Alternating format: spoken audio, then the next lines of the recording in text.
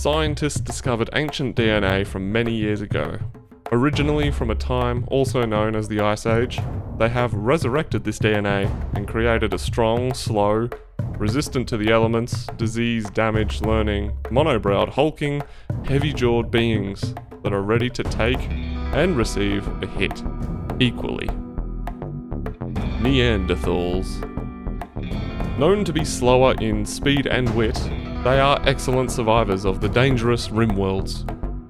Looking much like their baseliner descendants, it could be difficult to decipher these dangerous dullards from a distance, but if you happen to fall into a fight with one, be prepared, they don't go down easily. But first, what would you like to see in the next DLC from Rimworld? Let me know in the comments below. Now before we start, these fellas aren't actual Neanderthals like you may be thinking. They're baseliners that were genetically modified to have similar looks and genes to the original Neanderthals. There also seems to be a lot of cautionary tales to Neanderthal raids, destroying colonies early and even mid-game, as these brutes just don't stop, so be careful. They've been noted for their strength in being able to fight scythers in 1v1 combat. I've got some more tips in the analysis section after the pros and cons. But first let's talk about their strengths and weaknesses. Strengths.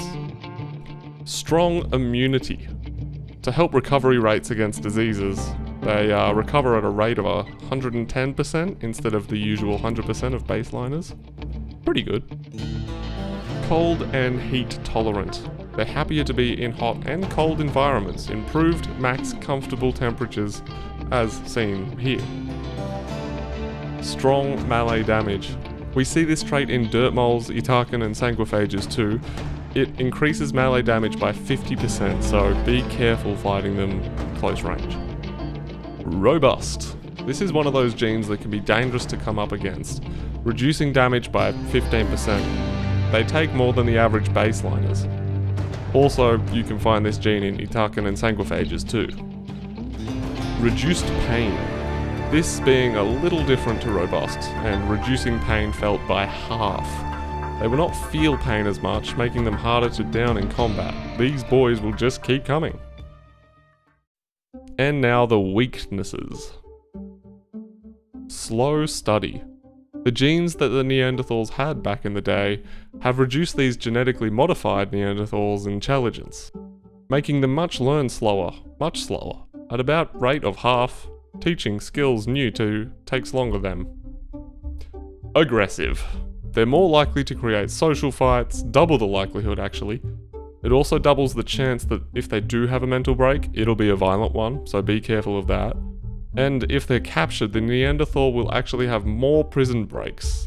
They have less patience to stay in captivity than others. Aggressive is also found in Itakan, wasters and sanguiphages. Slow runners. This is equivalent to that of the slowpoke trait, moving at a deficit of 0.2 cell slower per second. Just to put that in perspective, it's nearly 96% of the baseliner's speed. Not really that much slower. They're also pretty poor in skills such as shooting, social, and intelligence, which I think is kind of obvious being Neanderthals. Okay, now let's take a look into Neanderthals and analyze the situation. The Neanderthal-only tribes don't really research. With poor skills and intelligence and slow study, it's almost not worth researching at all. However, don't underestimate their abilities. They are a dangerous enemy.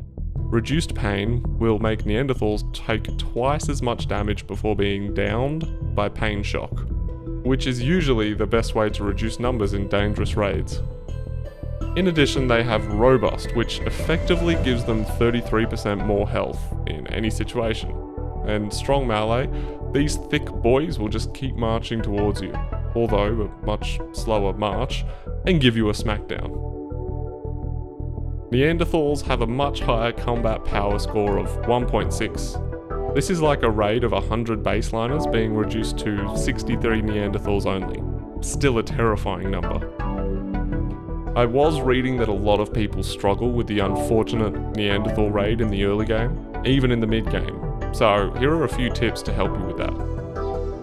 They seldom come equipped with ranged weapons, so if you can craft a few bows or buy a few guns, you could get all your colonists to kite them around, luring them and taking pot shots. Although if one of your colonists is wearing a flak vest, they will be slowed down to a movement of 4.48 cells a second, which is pretty close to the Neanderthals' 4.4 movement speed. Just for a note, a baseliner's base movement speed is 4.6. You can always make a trustworthy trap corridor and hope they hit enough traps and go down, but good luck with that. Molotovs are always friendly helper. You could try and burn them down from a distance, but again, be careful. Another thing to keep in mind is to manage a colony's wealth.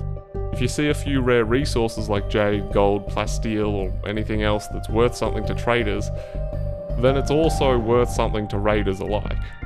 Consider leaving it in the wall until you have a use for it, and if you mine it out and keep it in a stockpile, it will raise your wealth, the colony's wealth, making you a bigger target for stronger raids. And if you are looking for them for some reason, you can do so here. Of course, you can find Neanderthals in Neanderthal tribes, but also rarely in civil and rough outlander unions, maybe even in a gang or two, or working as pirates. The weird one is seeing them in the Shattered Empire. Little bit unique. And thank you very much for watching. If you haven't checked out the other videos, you can. I've nearly done all of the xenotypes and only the big one left, which is sanguiphages. It's gonna be a bit of a longer video, I think, with a bit more information in it. Me Neanderthal say ooh, and wave goodbye with hand. Me happy you watch cave painting with me. Me looking forward to see you again. Bye bye.